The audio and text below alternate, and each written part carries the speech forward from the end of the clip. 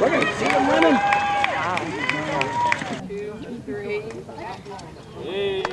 From ribbon cutting ceremonies to cutting edge field, the new stadium renovation process included the installation of the new turf field, a rubberized 8-lane track, aluminum bleachers with the press box, new lights, new sound system, a new ticket booth, and an expansion of the parking lot. It came out beautiful, and now we're fortunate in the city of Marlborough. This is our second turf facility.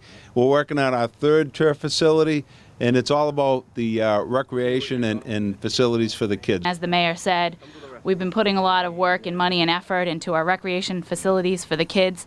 And this will not only be for the kids here at Assabet, but for the kids who will come from all over the state to participate, and I'm sure what events you'll be holding here in the future. So it's just another gem in the city of Marlborough. From ribbon cutting ceremony to cutting edge field, not only is it a track and field with a turf, it has a rubber track with 8 lanes, allowing it to be used for statewide track meets. It has a lot more to offer, and I met with a superintendent to find out what that was. And technical schools are always known for their technical programs and what we do with that, but we do offer activities to create a well-rounded student. And I think this Assabet Stadium project really solidifies our commitment to making sure that we do produce a well-rounded student, and it will, benefit our physical education classes, as well as the football team, track, soccer.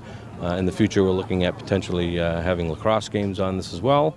We will look to see and utilize how the stadium project will be able to benefit our community partners as well. I know we've had folks from MIAA from the for state track meets have been by to see the facility already, and it's only really a week old. So we're very excited of what the stadium means to the community and to Assabet. Zoe Zandora, WMCT News.